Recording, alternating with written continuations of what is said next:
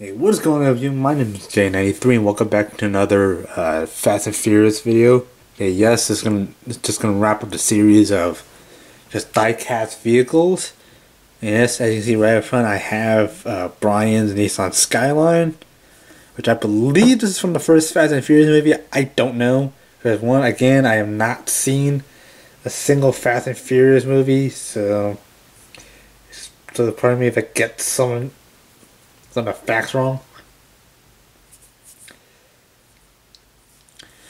So yeah, I do plan on actually, well, again, I do plan on like doing a comparison with another car that I have here, but yeah, I'll just save it for when it actually comes up.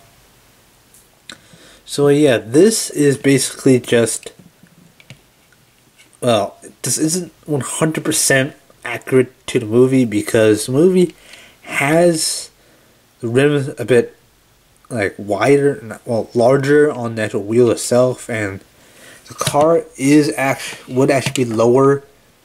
Well, the car would actually be lowered because it's more of a speed. It's kind of having a lower center of gravity to boost speed, and yeah.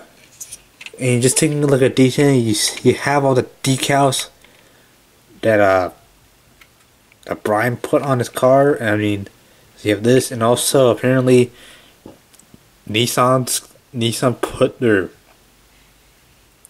same on the right side, where in America, well, America and Canada, well, in America's, well, at least North America, we set on the left side. I don't know if Nissan actually makes the Skyline in America, but yeah, that's just something I noticed, and yeah, obviously come to the bottom, you can see the clear tire treads.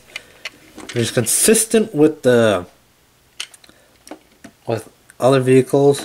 It's not like the tire treads are like the same across all of them. Just eyeballing it with another car that I have, but yeah, it says 132 scale 2002 Nissan Skyline R34. Yeah, here you see all the undercarriage of the Skyline, and yeah, you do have to. It just says Fast and Furious. I don't know if any other cars actually do. Well, yeah, this is from the first one. The other car I have actually says Fast 7 or something. Yes, Toyo Tires. That is an actual company. Obviously, it's not just made for the movies, because Toyo Tires, I believe, the same kind of tires of the car that I drive, which I'm not gonna mention what it is because everyone's gonna laugh at me of the car. And yeah, you do have the decals, and yeah, and obviously the doors open like that. Obviously, this passenger, you can see the nitro NOS tanks. Well, obviously since it's a British, well, I'm gonna call it British vehicle because yeah, British vehicle tends to drive on the right side. Well, I have drive on the right side now. I don't know if you can see this, but I don't know if the light's picking up, but you got 3 pedals. I believe the gas pedal is on the right, and the next to it is a brake pedal, and all the one on the far left, that's the clutch pedal, where you push that down and then shift gears. In this case, Paul Walker would shift with his left hand. But yeah, mirrors, and yeah, you do have that, and there isn't like a visible backseat, probably because you do have the rotation gears of this actual diecast.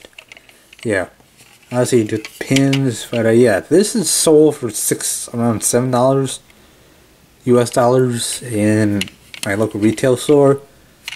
But yeah, you got the GTR. I can't actually focus. Yeah, you got GTR, you got that front grille section, and yeah. By lowering it, these wheels will be slightly higher up into the wheel well, and actual rims will be wider. But obviously, you can't really complain. But if you do get the 124 scale, it's slightly more accurate.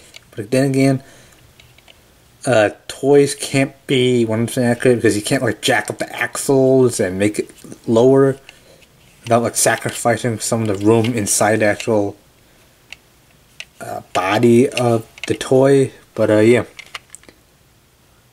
If you want a company, there you go, Jada Toys. They got a product number, Jada Toys logo, a whole bunch of screws if you want to fit around with that. I wouldn't recommend you do because it just sits in there. I've actually tried opening one of these and this just sits inside, but yeah, again, rolls very well. You can have a wood table, like solid wood. But yeah, that's gonna be for Brian's skyline and putting it off to the side. And coming on to the end of my video, again, this is something, hopefully you guys don't sue me or kind of, you know, like bash me over the head because of this. For those of you who watch Fast and Furious, you guys know what kind of car this is. And yes, this is Brian's car, and that's all I'm going to say. I'm not going to, well, you will see the name of the car when I flip this over to show you the undercarriage. But yeah, this is from the Fast 7 movie, and yes, I'm continuously dropping hints. But yeah, this is Paul Walker's car from the Fast 7 movie, and you don't see him driving this for the entire movie. But that's all I'm going to say. But yeah, the white here is very reflective. I know it kind of might actually be shining eyes. And yeah, you got a Toyota logo, you got the headlights. And yeah, I don't think Toyota actually makes the Supra anymore. But I think you have to get it like custom made or something. But yeah, he had a nice like chrome rims, or reflective rims. And yeah, it says Furious 7. And yes, this is the Toyota Supra from the Fast and Furious 7 movie. And yeah, you do the exhaust pipes. And obviously these doors open all the way. And just taking a look at the actual detailing itself. Again, you got the gas pedal all the way on the far right. Middle brake pedal left. It's a clutch. Again, you push that down before you shift the gears.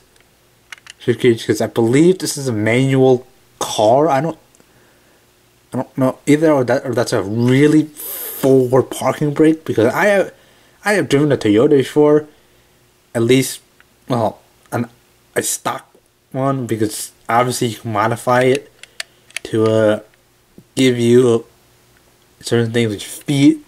But yeah, typically, well, at least the Toyota of this scale, when I drive, actually has a parking brake right in between the driver and the passenger seat.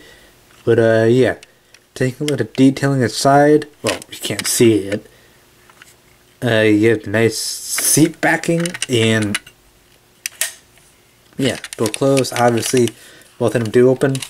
Yeah, the inside the door looks just like a Toyota. Yes, I do have a Toyota. I'm not going to say what kind of car it is. But yeah, you have the glove box, and obviously coming on the actual reveal. And here, actually, obviously you guys probably already know, 1995 Toyota Supra from the Fast 7 movie.